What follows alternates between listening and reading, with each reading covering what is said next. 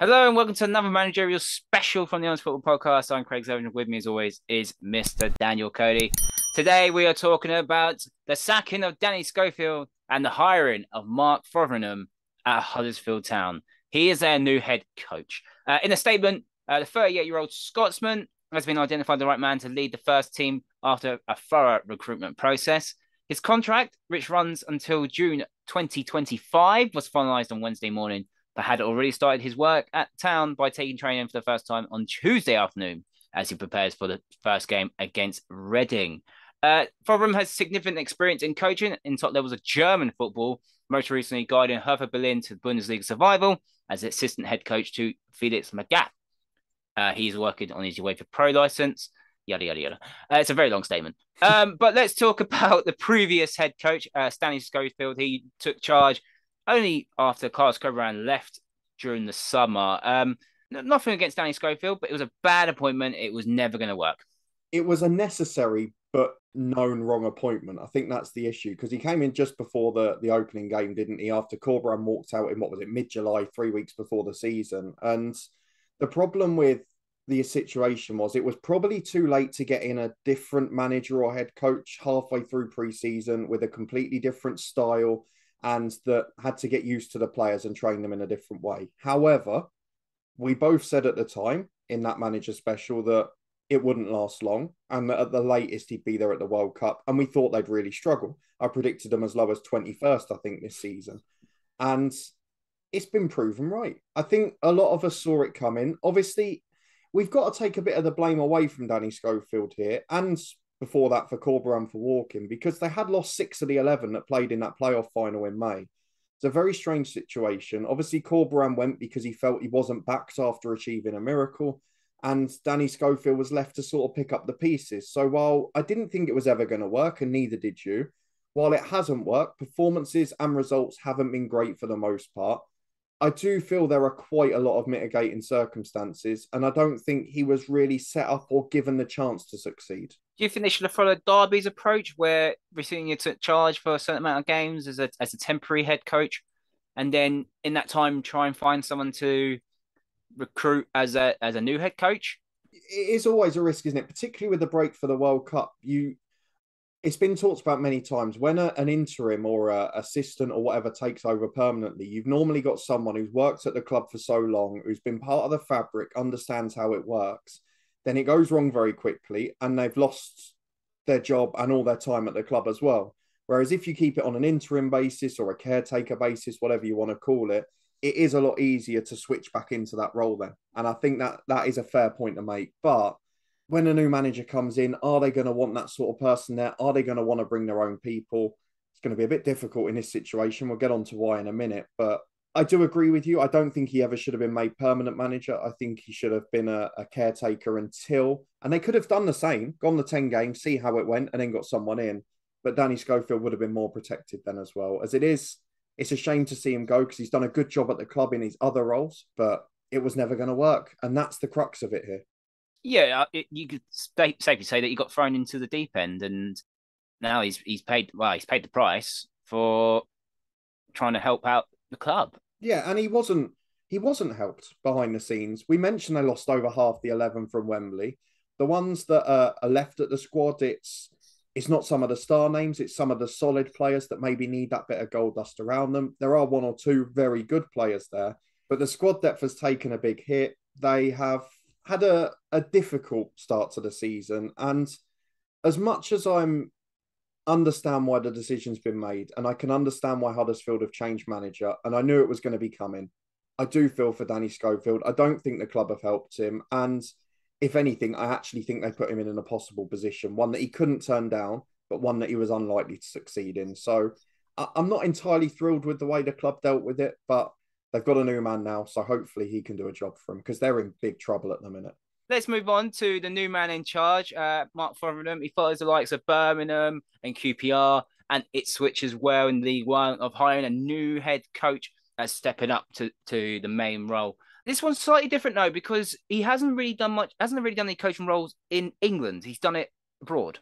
Yeah, it is a very unique appointment. And I think a lot of the Huddersfield fans, as this news was sort of coming out yesterday, were reacting maybe a little indifferently to it at times. And it's always hard to tell from the loud minority on social media at sometimes. But Huddersfield always appoint this way. Corberan was an unproven man stepping up to a number one when he came in. That worked out. Danny Cowley was stepping up levels when he came up to manage Huddersfield. That worked out okay. He did the job he was set out to do. And Danny Schofield obviously hadn't managed at this level before as a first choice manager. So Wagner before that. And David Wagner before that was relatively inexperienced. So this is the Huddersfield route. They don't go out and get a proven experienced manager. And they are a club that run on a certain level of budget, which often isn't going to attract those with the higher demands. Now, there are risks and reward with that. We've got the risk of it might not work out, you might struggle. And in this situation, we saw it with Barnsley last year after finishing in the playoffs. They went through inexperienced manager after inexperienced manager, and they ended up relegated. Hopefully that won't happen with Huddersfield. The other side of that, if the manager does really well, they then want to be back to walk out like a Corberan. So it is a delicate balancing act, but Mark Fotheringham himself, a bit of a weird situation, has worked under Felix Magath, who seems to have succeeded everywhere apart from when he was in England with Fulham, albeit that was a weird situation too. And he has got a plethora of playing and coaching knowledge from a number of countries, which you've got to give him credit for, because up until a few years ago, that wasn't the norm for UK-based players. So I'm intrigued to see what he can do. It's very hard to judge what we think he'll do, but obviously he's got a promotion on his CV as an assistant. He's worked under some very good people. I'll be intrigued to see how he goes about it. I've seen his first interview, which I'm going to be honest, hasn't really convinced me, because... In what way? It's one of those interesting things with an interview, and maybe I'm just going back into work mode too much from work interviews, but I saw him using all the buzzwords without giving me the answer that I actually thought he believed. He basically said all the things, we're going to try and play attacking football, but with a cautious base. I'm not here to be the player's friend. I'm here to get results. All of those, I mean, you could have played cliche bingo with that interview. Let's be brutally honest. There were so many of them about. I just hope there's substance behind it. And we mentioned earlier about coaching teams. It's going to be interesting to see who, if anyone, he brings in later with him. There are obviously assistants at the club. The two caretakers are staying in position. The head of goalkeeping and the existing technical staff are there. So it looks like he's coming into Huddersfield structure without any other change. And it's going to be interesting to see how he does in that environment. But while the interview didn't blow me away, I tell you what it did, Craig. It reminded me a lot of Graham Jones' first interview at Luton. And we all know how that worked out, which is maybe part of the reason I've got the alarm bells ringing. But that's another one. That's another one, yeah. But we've got to give him time. We've got to give him a chance. I know you'll get to it in a minute, but the first 5 games, there's a few teams he probably needs to be beaten in that. Well, it's someone that you don't know. I don't know their style because he's new to being a head coach. I know he's obviously followed Felix Magath, but he might want to have his own style, slightly different to Felix Magath. So I haven't got a clue how Huddersfield are going to set up come their first game. No, and that's why it worried me that he said, I want to play an attacking base or an attacking style, because you look at where Huddersfield's struggled in their first season back down in the Championship, it was doing exactly that. And when Danny Cowley came in, and then under Carlos Corberan, if there was a word you would use to describe Huddersfield, it was probably disciplined. And they were very solid. They didn't let in many goals in most of the games they won. They were all about keeping clean sheets and then nicking 1 or 2 goals. And they did it bloody well last season under Corberan, let's just say that. But I do worry, if this Huddersfield team on paper comes out and plays, I think it gets caught out. I've got to be honest with you. So there are positions where they can be exposed defensively. I think they need to think about protecting that first. And you look at those first 5 games. I know you mentioned Reading and Luton away will be tough, obviously, the side they beat in the playoffs last year. But then 3 games in a row, Hull, Rotherham, Preston. That is so, so important, because we talked about it with the Watford manager special the other day. If he goes into the World Cup in a poor run in the next 10 games, do some clubs even think about pulling the trigger again? Because it's a long time to sit on performances if you've got 4 weeks break between the matches. So I'm a little bit worried for him and how he's going to set up. I hope he's just saying the right things in the media and he's going to have a lot more defensive substance behind him, because Huddersfield need results at the moment, not exciting football. No, but I think where you've got the lack of depth, as you said earlier about the 6 players gone from that final, with a lack of depth for that Huddersfield side, it's obviously, he has to obviously stick with what he's got. January's nowhere near, but you have to worry about the squad depth. You have to. We said it at the start of the season. We said it. We understood why Corberan went because you looked at that squad and you said, this cannot match what it did last year. And there was a precedent the year before with Barnsley. We both said it at the start of the year. Barnsley are going to struggle because they're nowhere near as strong as last season. Didn't replace key players. That instance, they lost their captain. They lost their top scoring striker.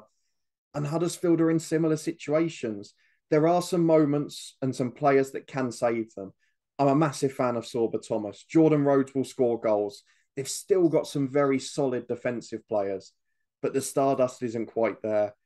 And this is a job where Huddersfield will need to be solid. They cannot be aggressive, front-footed, and try and outscore teams because they will get caught on the counter. They're not a good enough side with their current squad. And it's a shame to say because they were brilliant last season. I really enjoyed watching them. But I think they're still in a relegation battle. And this appointment, it doesn't hugely inspire me. And even if you're going for an inexperienced coach who's been assistants elsewhere and whatever, like you said earlier, having them not having worked in England as a coach, that's a big gamble as well, as we saw with Barnsley yet again. So let's have a prediction. He's got a 2.5-year deal. His contract runs out in June 2025. Question one, does he see out the season? Oh, the season? The season. All he's got to do from where Huddersfield are now is stay up because their expectations have to have changed having been behind. They got a really crucial win under caretaker management, and those guys are still there behind the scenes, which gives me confidence. The problem is, Craig, we don't know what to expect from his man management style, and that's the thing you don't get tested until you're a number one. We had Graham Jones at Luton, brilliant coach, had an extremely good reputation, but his man management, his press, his media, it didn't work. And it's where he got found out. That's the one thing we don't know with Fotheringham. And I guess because he hasn't been in the UK, we've got less exposure to that. And he's got less exposure to dealing with what are renowned to be pretty difficult media in the UK. My instinct says no. And I've got Marcus Shop vibes about it. So he doesn't see out the well. That question two is redundant now. The question was, does he see out his contract? And you're saying no. So for me, I'm not sure on this. It's just hard to predict, isn't it? We don't really know what to expect. No, you don't know because it's very hard to call for the next few games. And having 3 games that are away, 3 out of 4 are away, that's going to make it a lot harder for him. And they're not easy away games as well. So it's a bit of an unknown for Huddersfield, and it's going to be very tough. But that is our thoughts on the hiring of Mark Fotheringham as the head coach of Huddersfield Town. Let us know in the comments how you think he'll get on, and do you think it's the right appointment or not? Don't forget to like this video, subscribe to the Honest Football Podcast. We have got championship predictions for this weekend. They are appearing up tomorrow. You can follow us on Twitter at Honest Football 3. And we'll see you next time.